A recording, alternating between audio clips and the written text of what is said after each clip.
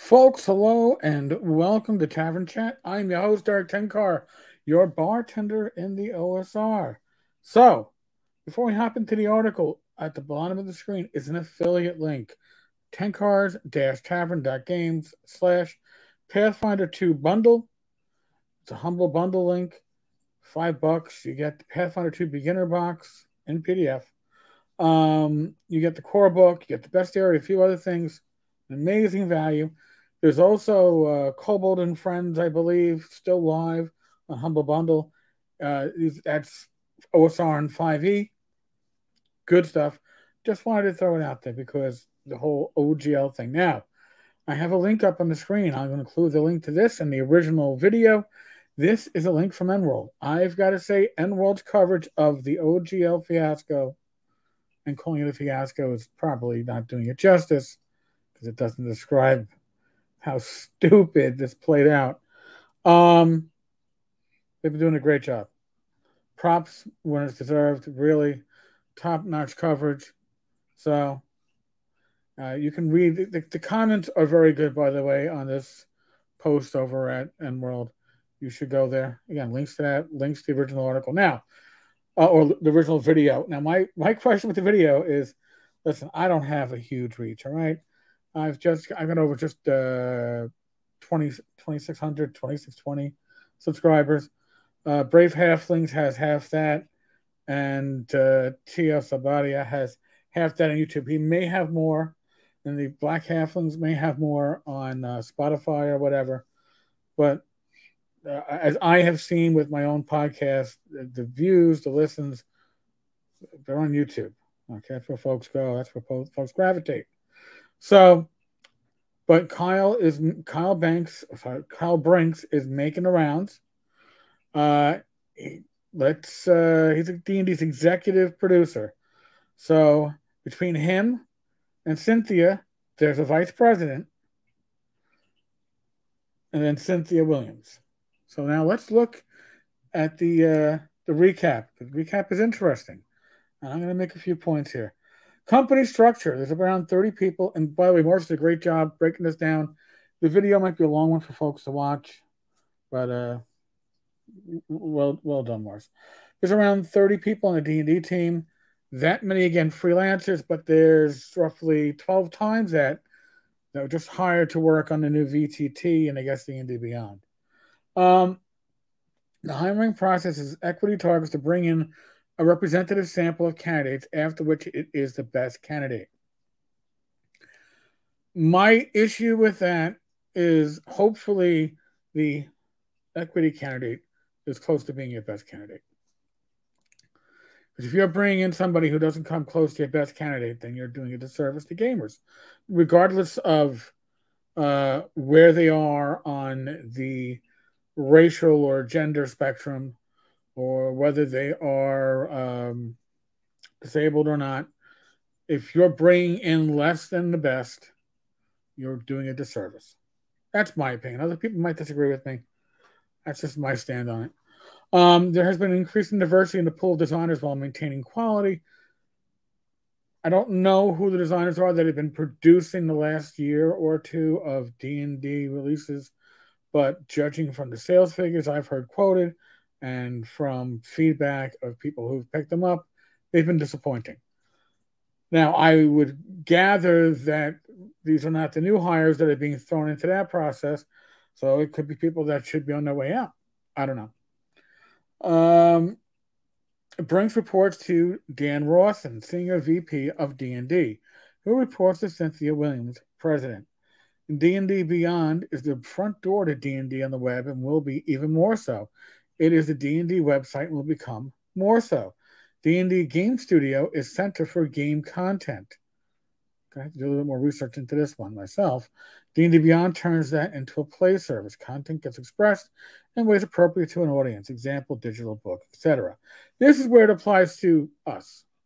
When I say us, people that are concerned about the OGL, what's going on with it, what went on with it, and what the intents were.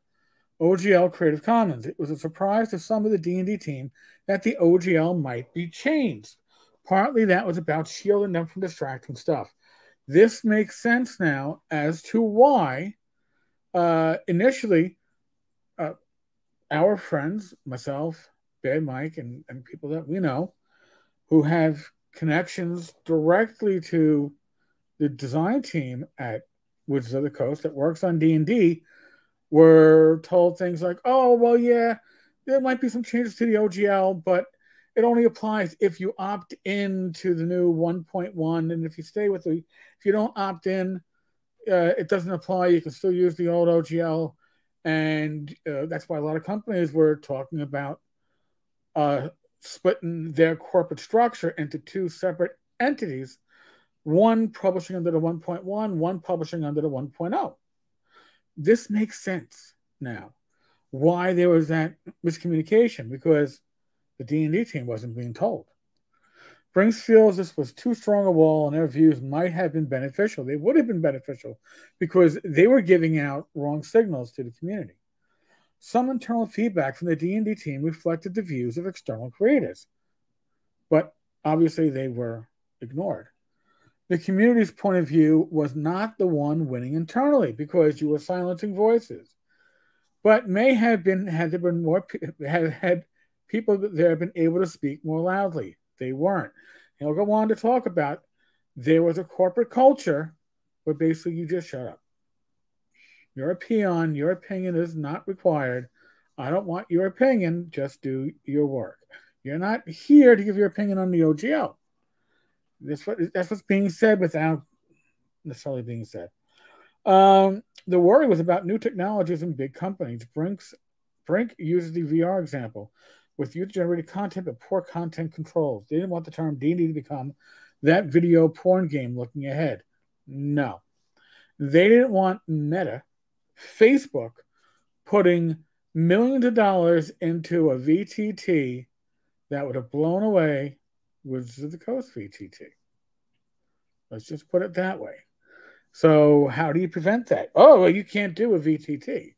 That would prevent somebody like Facebook, Microsoft, some other big company from getting into the field and using their SRD and making a game compatible, possibly with D&D 1 or 1 D&D.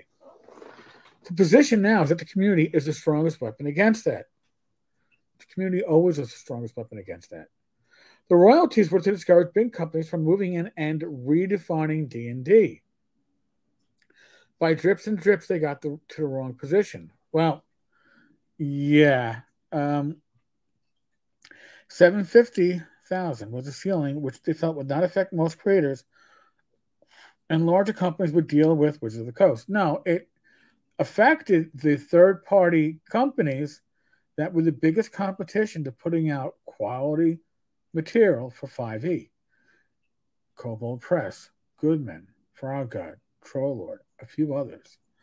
And that was aimed at them specifically because their content is embarrassingly good compared to the content that's officially coming out of Wizards of the Coast. Right now, they're looking at protecting D&D via things not now in the Creative Commons. So they are going to add rules, mechanics to 1D&D that will not be in the Creative Commons. So the compatibility between 1D&D and 5e is a myth. Okay? Just putting it out there. Community protects the open space, and Wizards of the Coast protects copyright and trademark. Fair enough. They feel the community is able to take care of hateful content. Always has been, always will be. They want the creator community. A deal where Wizards of the Coast got more powers to act but lost the creator community was not a good deal. Where Wizards of the Coast got more powers to act was probably not a good deal in and of itself. But NFTs are not the concerns about how people use them for scams. Well, that would have been nice if they had explained that, but they didn't. And the fact that Hasbro is doing their own NFTs made you think that it's about cornering the NFT market for D&D. Wizards of the Coast will be publishing a content policy for representation, hateful content, etc., and hold themselves to it. They cannot hold others to it. That is great. That is awesome. And now I hope that with the forthcoming Orc license, the Whispers, the handful of companies that I've heard of that are demanding such a clause be added to the orc, I hope they see what Wizards of the Coast decided to do and just shut up. You can add it to your own content. You can make it a requirement for your own SRD. Don't make it something that for other companies that don't need it and communities that don't need it. The Creative Commons license chosen lack of share-alike attribution isn't a problem for Wizards of the Coast. Why would it be? Why would it be for them? They don't care. They want people to build stuff they own and don't have to share and build value in their own IP. If it's share and share alike, well, it can become viral. If it isn't, it doesn't become viral. There's something to that too. They've chosen a road which gives creators the choice and can make any of their content share alike, but Wizards of the Coast isn't forcing them to. Fair enough. I understand that. But they don't like the share and share alike because it makes other content viral. Creative Commons means that nobody has to take Wizards of the Coast word for anything if they don't control the license. I laugh at that because nobody's taking Wizards of the Coast word for anything. The drive to change the OGL is coming from various parts of the organization. Legal, business, studios, an ongoing effort when Brink arrived. I believe that. The faster the audience grew, the bigger the risk that hateful content or scams would arise. So there's a rising sense of urgency to take action. Now, the next one is interesting. Did anyone sign the 1.1 version? It was distributed with an NDA and with some creators a discussion about other arrangements licenses they might make separate from the OGL. That's not an answer, but it is an answer. It was distributed with an NDA, which means those that signed it can't speak about it. Even if the license is not going to be considered valid, the NDA is. There you go. The impression someone could get that I have to sign version 1.1 is absolutely a believable impression for somebody to get. It's the only impression I saw. The design of version 1.1 was always going to be an ongoing no signature process. Again, you can look at the evidence, decide for yourself. Feedback from larger creators like Cobra Press, the failing is on Wizards of the Coast for not communicating that they were listening. Thanks for the feedback isn't enough. Thanks for the feedback means you aren't listening. If you're going to write a new OGL, protect yourself from the vulnerabilities of the old, you kind of have to take the old OGL off the table. Otherwise, you're not protecting yourself at all. There's no point in changing the OGL if you don't deauthorize the old one. Exactly, because that's how it's written, right? It's written that you can use whatever OGL you want to use with any authorized or official version of D&D that is released with an authorized version of the OGL. The simpler solution would be what they did with 4E. Call it a game system license. Call it the ODL, the ODDL, the one D&D license. Okay? Just don't call it an open game license. That's all. They weren't worried about competitors arising from within the community. They already had that. They were trying to cap those. They love the creator community, in which the Coast can't satisfy all appetites. That serves the broad need of the player community. But they still wanted a piece of that money. It was money on the table.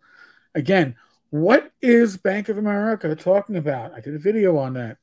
They're talking about, they're going from claiming that they've under-monetized the D&D IP. And now, Bank of America is saying, between Magic the Gathering and D&D, they're over-monetizing, looking for short-term gains at the expense of long-term profits. All right, they want to have close relationships with the most successful creators, talking about licenses and going big, getting bigger. The tiering structure was meant to identify those creators. The tiering structure was meant to identify what was hot, what was selling, because they weren't asking creators, oh, once you sold 50,000 in anything. No, they wanted to know when you have one thing, you got to sell 50,000. What's hot? Tell us. We're looking at a breakdown, because now you have to give us a breakdown of everything you're selling once you have 50,000, right? So if you sell 50,000 and you like something like James Bond and I don't know 45,000 coming from White Star, well then obviously Wizards of the Coast has to do a space opera game. Right? Simple enough. That's what they were looking for. The way it was executed was very clearly going to be an attenuating, destructive structure, which we did not want.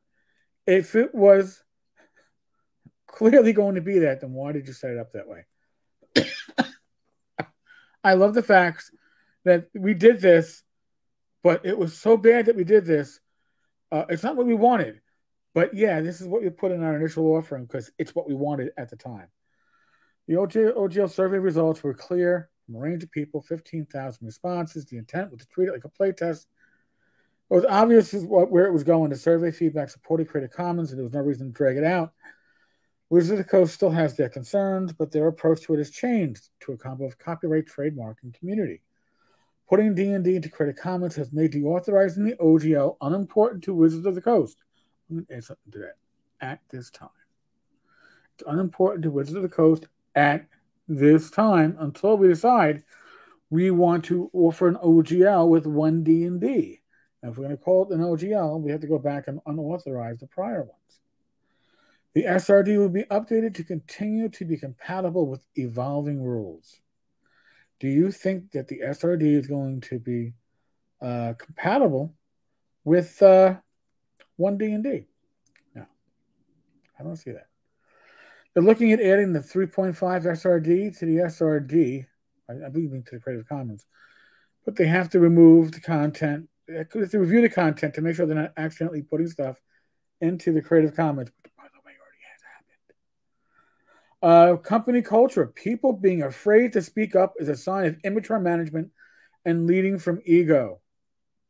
That is what 1.1, 2.0, and 1.2 were. Okay, it's not until the adults came into the room that we got rid of that shit. That's not the kind of leaders Wizards of the Coast has today. Really? Well, Brink has to say what Brink has to say. He cannot speak about those that were there before he arrived, but the culture was certainly there. Brink feels that every month he's there, people feel more comfortable speaking up. Although that doesn't mean they'll always agree, but they will listen.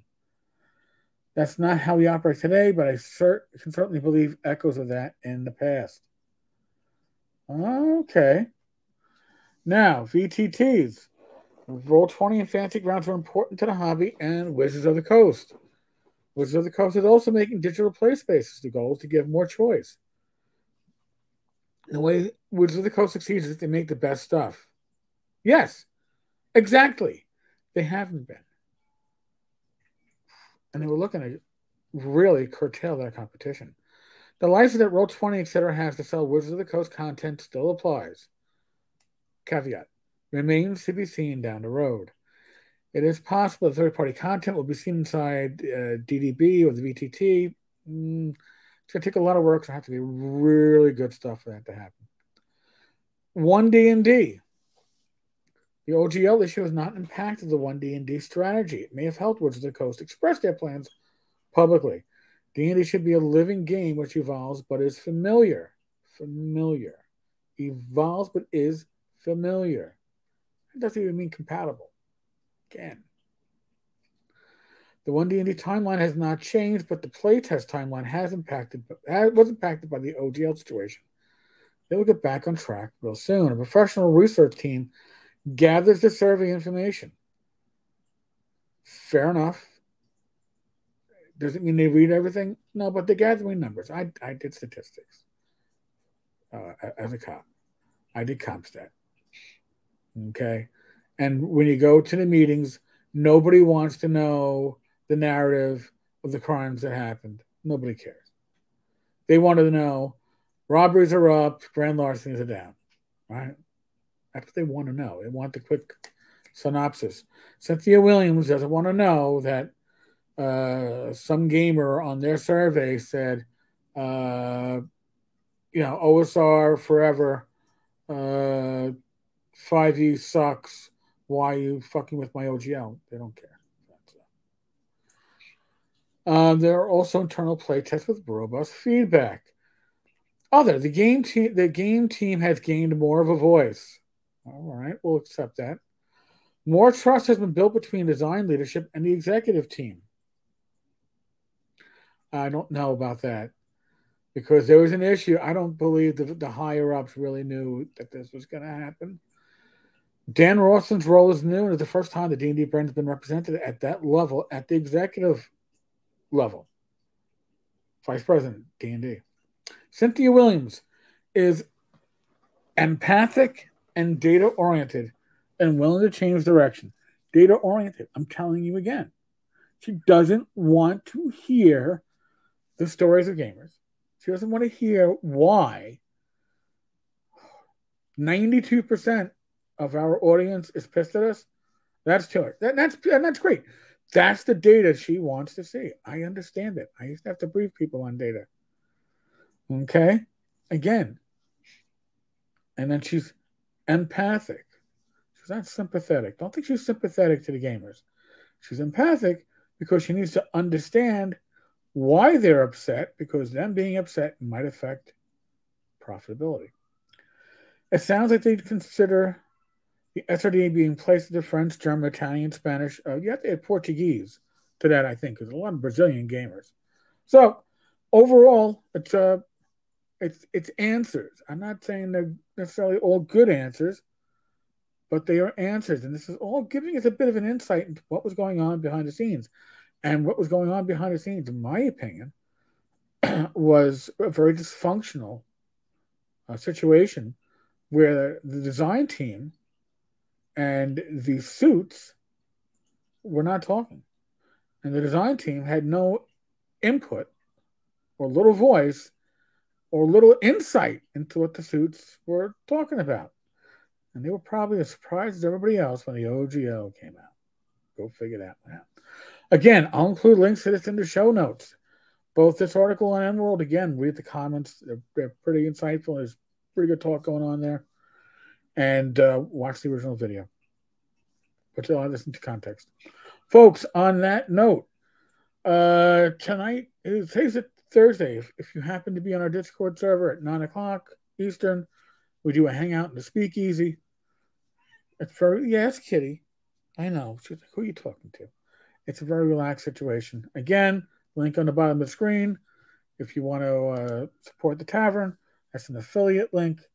I will pin that as a pinned comment to this video. And other than that, be safe, be well, God bless, roll those dice, roll them well.